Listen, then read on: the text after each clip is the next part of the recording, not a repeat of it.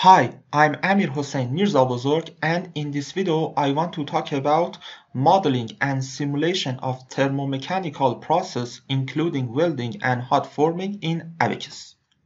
Don't hesitate to ask any questions you might have about the explanations presented in this video using the comments below. We try to answer all questions regarding the video details in the comments below. This is the table of content. I will talk about types of thermomechanical analysis in Abaqus, sequentially coupled thermomechanical analysis, comparison of fully and sequentially coupled thermal stress analysis, examples of solving a problem as a sequentially coupled analysis, examples of solving a problem as a fully coupled analysis, welding and 3D printing simulations, steps for fully coupled thermomechanical analysis, coupled temp displacement step, dynamic temp explicit step, defining initial temperature, transferring the results from heat transfer analysis to mechanical analysis, extrusion simulation by considering thermal effects due to friction and plastic deformation, and next tutorial content. Thermomechanical problems are one of the most important types of multiphysics problems. Many types of industrial processes are included in the thermomechanical problems. Therefore, the analysis of them is vital for engineers. Fortunately, Abaqus is well suited for performing thermomechanical simulations. This tutorial will explain the procedure of modeling and simulation of thermomechanical problems in the Abaqus. There are two types of thermomechanical analysis in Abaqus: sequentially coupled thermomechanical analysis and fully coupled thermomechanical analysis.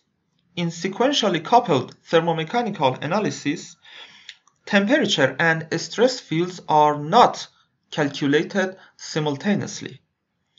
But in fully coupled thermomechanical analysis, temperature and stress fields are calculated simultaneously.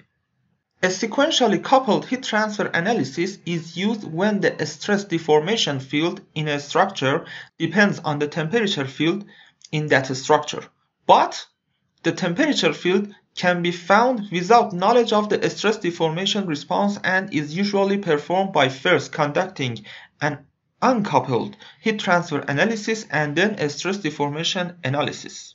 The temperatures are read into the stress analysis as a predefined field. The temperature varies with position and is usually time dependent.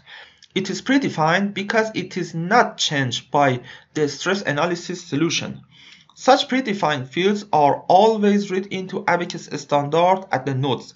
They are then interpolated to the calculation points within elements as needed. The temperature interpolation in the stress elements is usually approximate and one order lower than the displacement interpolation to obtain a compatible variation of thermal and mechanical strain.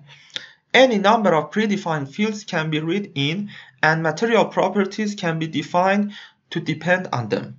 Now I want to compare fully and sequentially coupled thermal stress analysis.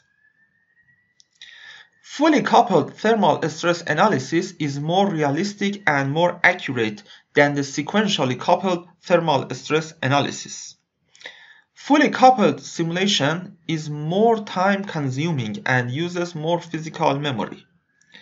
The possibility of convergency issues in coupled thermal stress analysis is more than the sequentially coupled thermal stress analysis. If large plastic deformation does not occur in the model, there is no need to conduct the fully coupled analysis. Now I want to talk about examples of solving a problem as a sequentially coupled analysis. In simulations like analysis of pipes with crossing hot fluids or analysis of structures subjected to daily temperature changes, we can conduct a sequentially coupled analysis instead of a fully coupled analysis. Now I want to show you a paper that its authors have done a sequentially coupled thermal stress analysis. Interface damage and its effect on vibration of a slab track under temperature and vehicle dynamic loads.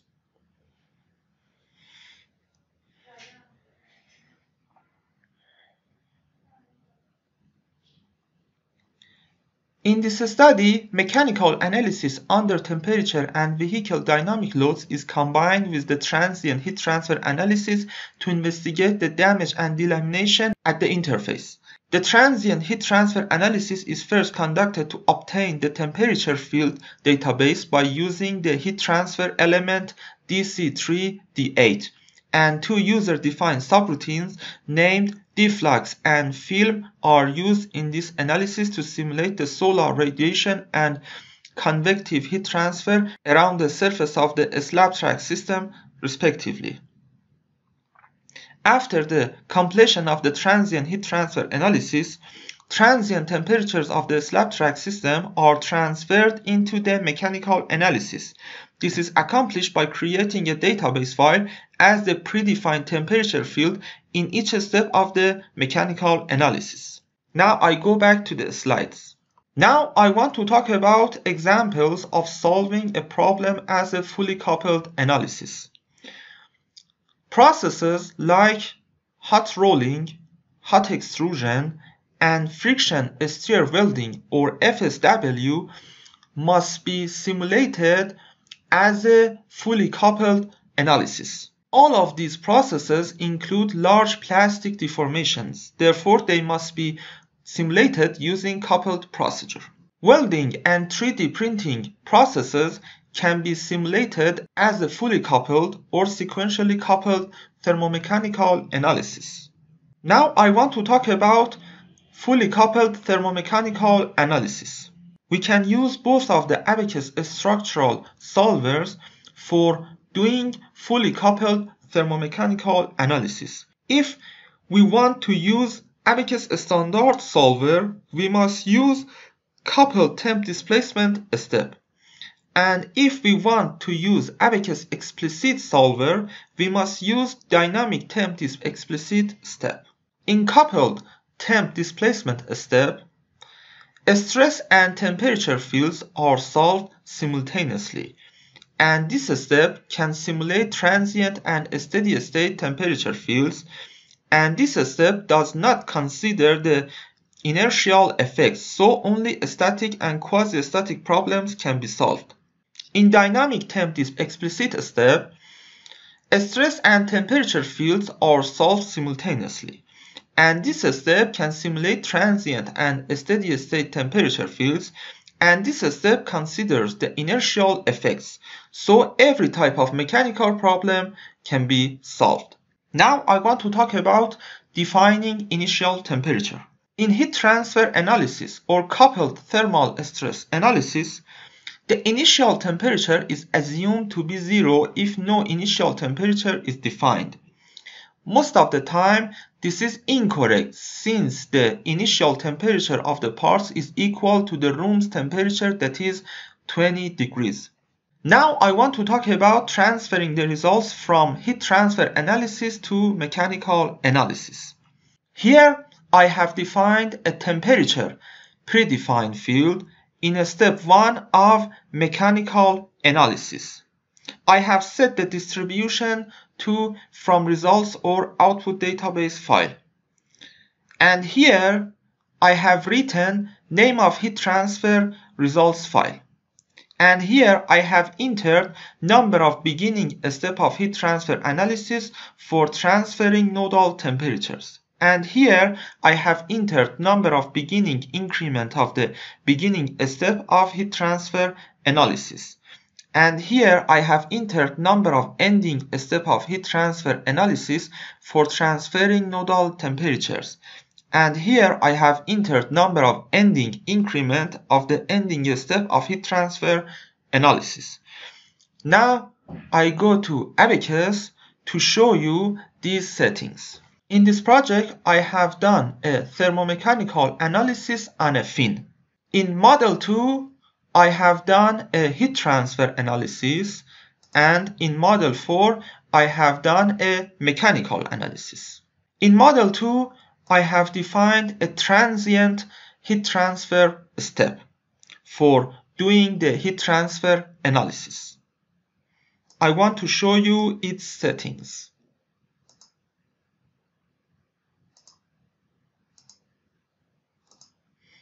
And in model 4 I have defined a static general step for doing the mechanical analysis.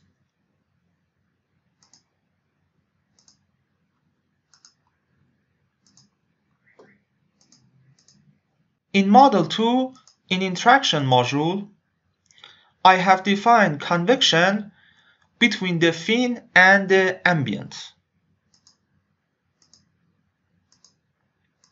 And in the load module, I have defined a boundary temperature.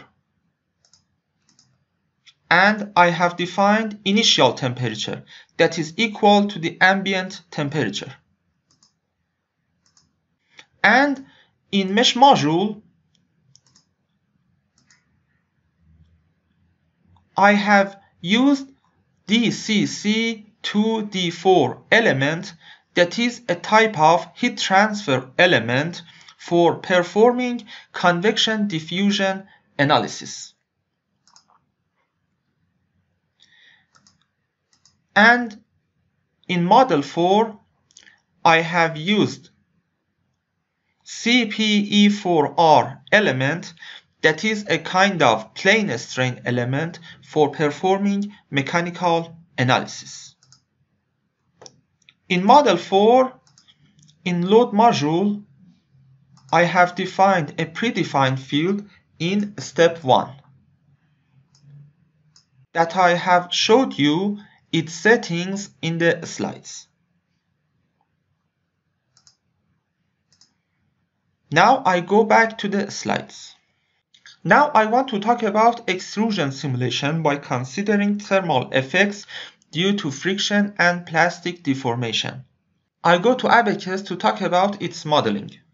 For doing a coupled thermomechanical analysis, I have defined a coupled temp displacement step that is transient. I want to show you its settings. I have set the response to transient, and the time period of the step must be equal to the time period of the process. And these are the settings of incrementation. In interaction module, I have defined contact between billet and die. And I have defined frictional contact property. The friction coefficient is equal to 0.15 and I have defined heat generation. For specifying the fraction of dissipated energy caused by friction or electric currents that is converted to heat, its default value is equal to 1. Also, we must specify the fraction of converted heat distributed to a slave surface. Its default value is equal to 0.5. Both of these values must be less than 1.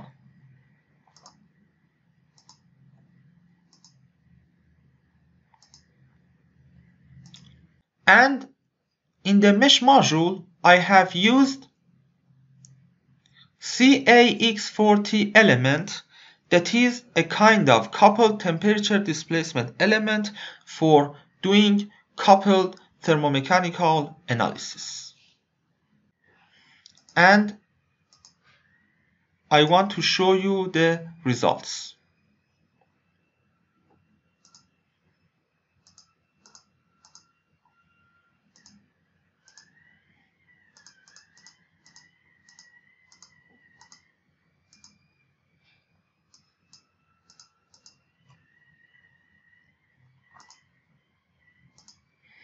This is the temperature field.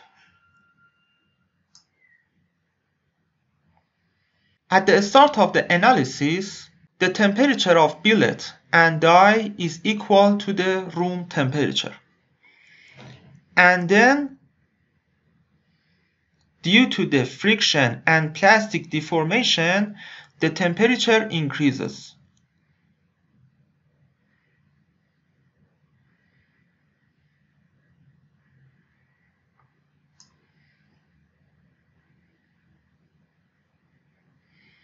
And this is the Mises stress field. For increasing the accuracy of showing Mises stress field, we must set the contour type to coiled.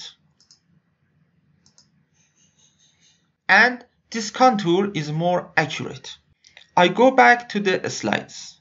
In the following tutorial, you will learn how to define material properties to perform thermomechanical analysis. You can contact me by using Telegram or WhatsApp, or you can send email to me. We can have one-on-one tutoring on the AnyDesk WhatsApp, and we can make special tutorials to your order. We can conduct high-quality simulations for your thesis, exercises, and industrial projects. Now I want to suggest you several related videos of our YouTube channel. Thank you so much for watching this video. Have a good time. Goodbye.